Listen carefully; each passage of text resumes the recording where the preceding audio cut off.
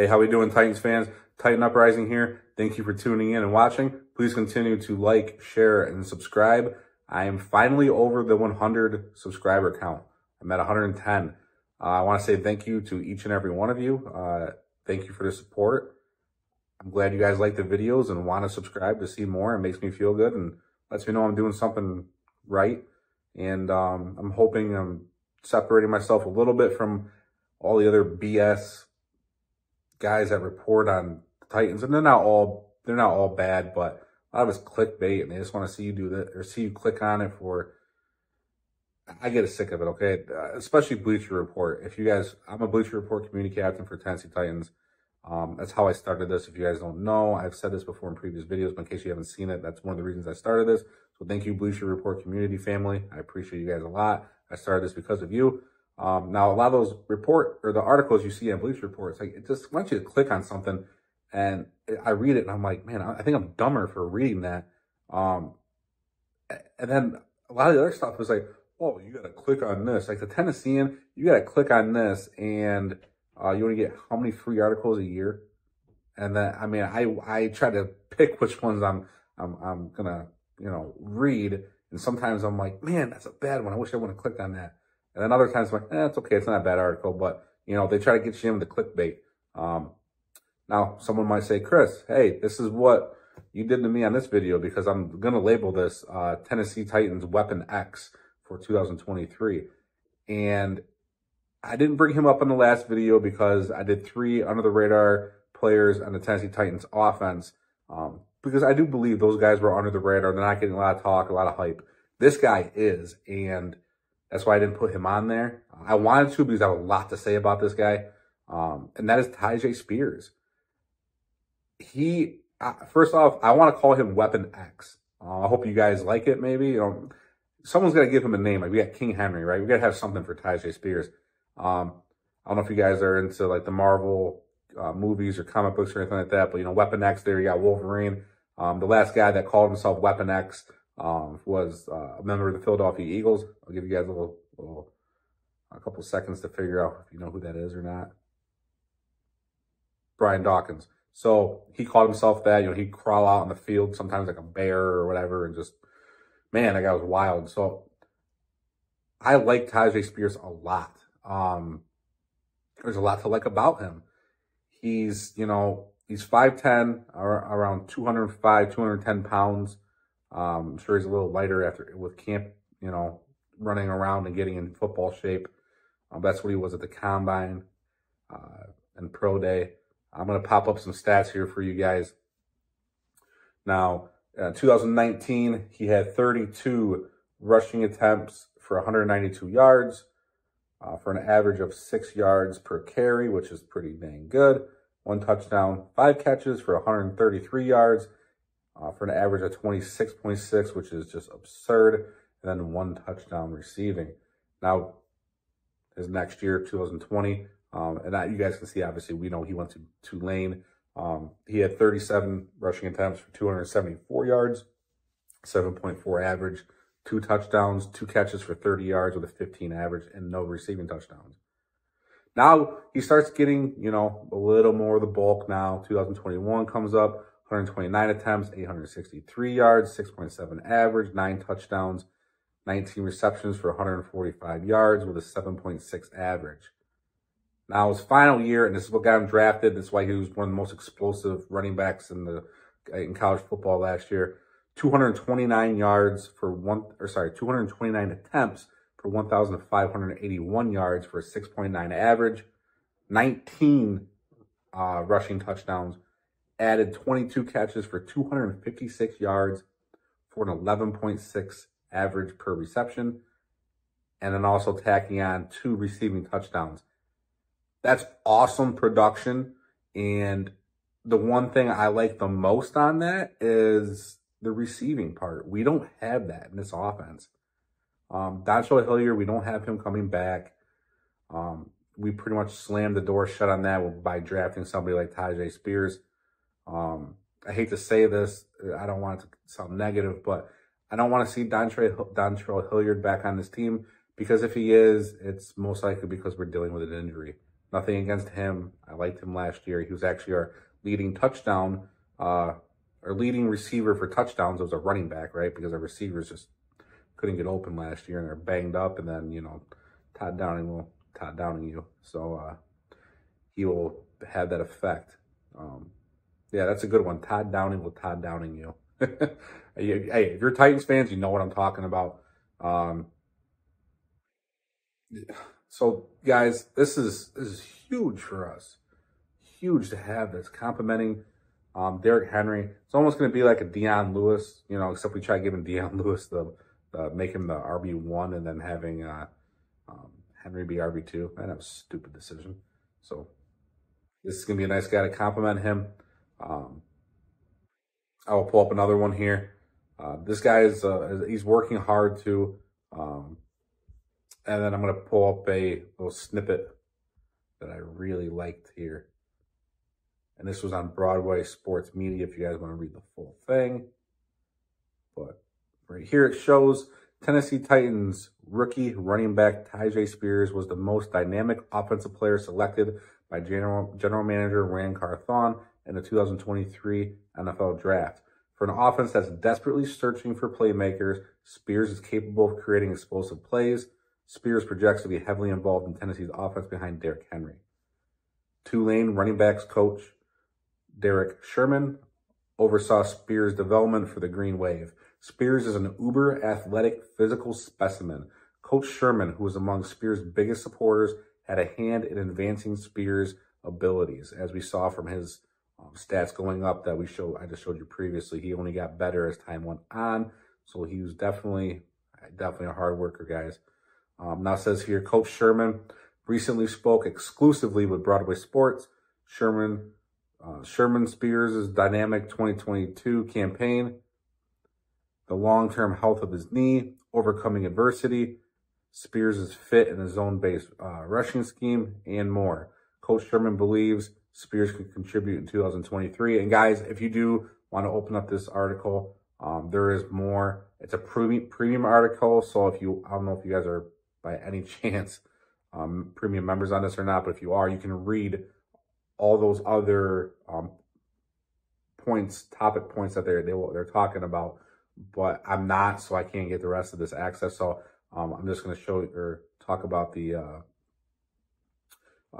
productive year he had in 2022 that they brought up here. So JM says Tyjae Spears was unbelievably productive under your tutelage in 2022. He rushed for 1,528 yards and an astounding 19 touchdowns. He ended his career at Tulane with a run of 8 straight games with at least 120 rushing yards. That's crazy. That's a Derrick Henry thing right there.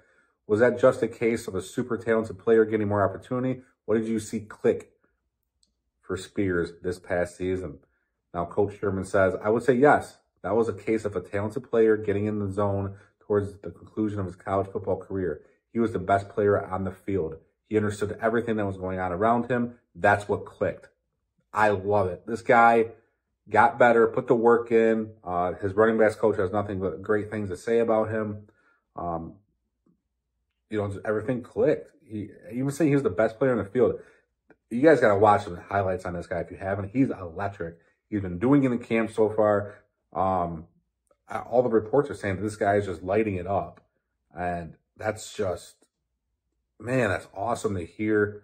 We need that type of electricity in the offense and that explosiveness. They said the dynamic offensive player is what they said, and I agree with that too. That's why I said that nickname Weapon X there. Right? I got to think of something for him. This guy is going to be lightning in a bottle for us. We need it. We desperately need it. Now, I will tell you guys now that I was a little disappointed when we drafted him. And it's not because of him, per se. It's more or less because we did not draft a wide receiver with that pick. Now, I thought for sure we're walking out with at least one wide receiver in the with one of our first 5 picks. First 3 picks, I would have said, okay? I would have said we're getting a wide receiver in our first 3 picks. We didn't get one. I think most of you would have thought the same thing too. A lot of us, I did some mock drafts here. I thought we might even take Jackson Smith and Jigba with our first pick. You know, we need playmakers. But now seeing how they're going to run this offense, you know, we're going to have probably 2 tight ends, 2 wide receiver sets. If we end up getting Hopkins, that's going to be, you know, those are 2 good wide receivers. We're going to have 2 good tight ends there. I think Wild's going to step up, and I think Chig's going to make a second-year leap. And then we have either Spears or Henry back there. That's going to be lethal. I've also been seeing reports here that Spears, he's been lining up in the slot and then in the backfield too. So they're throwing him. So we saw Henry do that, versions of it last year, and I think it might have been Tim Kelly that was actually doing it, because we know Todd Stupid Downing didn't know what he was doing. And we saw times where Henry would go out of the on the outside of the formation as in a wide receiver set, then he'd come back in to be a running back, or they'd take him from running back and put him into the wide receiver position, either slot or outside. And, you know, that's not going to scare anybody. This guy is going to scare somebody. I would be scared of this guy lining up outside, and like you thought he was going to be in the backfield. Now it's like, and, you know, Tennessee runs out 2 tight end, 2 wide receiver set with a running back, and it's him. Then he splits out. You're like, oh crap, what are we going to do? You got to cover him now. You know, your defense is scrambling, and you hit him down the seam, or you hit him on a quick slant if he's lined up in the slot. That gives us a big versatility, or such a big versatility in the offense. And that's more and I've been saying it for numerous videos here, that's what we're going for on both sides of the ball. We want guys that can play numerous positions, do numerous type of things. And it makes me scared, to be honest with you. A little bit off topic, but it makes me scared of what's going to happen with Henry. I want Henry to retire a Tennessee Titan desperately. He's my favorite player. I want him to retire a Titan. Now I'm scared that someone like Spears coming in is going to, you know, be like the new, you know, running back that we're going to go with. Not saying we don't need that, you know, because we do need a running back like that as well. Someone that can, you know, Henry's not going to catch 7 passes a game for 120 yards. You know, we've been utilizing him more than that. He's working on catching, but, you know, he's more of the traditional runner. We know that. But like I said, Henry's gotten better at catching. He has improved. You can't say he hasn't. He's gotten better. He's putting the work in. But that's where Rand Carthon came from, San Francisco. Sometimes they're rolling out 2-3 backs, right? And then until they got Christian McCaffrey last year. You know, so I think that's where this offense is heading. I think Spears is a guy that's going to be the new type of running back going forward. Like I said, I want Henry to get signed for another 3 years, and this guy to compliment him. Let's hope that happens. That'll make me a very happy Titans fan. The only other downside there when Spears got selected was right after he got selected, a report came out that he has no ACL. Right? This just shredded. It's gone. You know, he's said he's healthy. Vrabel has said he's healthy. This guy played in the Senior Bowl and lit it up there. This guy has done very well in training camp. So, I mean, what else do you want? I mean, if we drafted him, the report came out that he fell flat and, you know, can't play, you know, I get it. I mean, you guys are right, but I mean, knock on wood, you know, so far he hasn't, you know, been hurt. I know it's still young, but, you know, for a guy that doesn't have an ACL, I mean, he looks like he's doing pretty good out there. So I'm trying not to be worried about that. And then I saw Schefter say something about he's a 1 year or a 1 contract guy, not going to make it to the 2nd contract. Okay. If we got 4 productive years out of him, I'll be happy. Would I rather see 8? Sure. But, you know, I'm trying to stay positive on that part of it. I don't think we would draft the guy. I think knowing what J-Rob's history was, we're not going to sit there and try and reach for a guy like Caleb Farley. You know, that was just obviously banged up beyond belief and he just can't stay healthy. Back surgeries are a little different too, though. I try to stay away from the back surgery there, the back issues. Those are a lifetime. I will pop up the last thing here for you guys, and it shows here roughly 20 minutes after the first practice of Titans minicamp finished, when several players had talked with the media coming off the field, and Derrick Henry's more formal session at the podium was already underway. Tyjae Spears was still catching machine-thrown passes. Spears said he catches balls after practice until he gets tired. And then that was a Tuesday, and it says Tuesday that was 100 plus. I love it. Now, just that little snippet right there shows you why he got better in college every year and why his running backs coach was praising him. And it just shows the type of player we got. And we're seeing it on the field. We're seeing it in practice. I want to see this guy with some pads on. I can't wait. Like I said, he's built good too. 5'10", 210, 205, around that range. You know, he's not a scrawny guy. I'm excited for this guy. He's going to be electric for us. I think it's not even a question. He's already usurped Hassan Haskins as our running back too. And we're going to need a guy like this because our receiver core is not the greatest, especially if we don't end up getting Hopkins. We are really going to need this guy to contribute a lot, and he's going to be relied upon. So let me know what you guys think. What do you think of Tyjae Spears? And then what do you think of the nickname? Do you like Weapon X? Do you not like Weapon X? I got mixed feelings on it. I like it, but I think there's something better out there.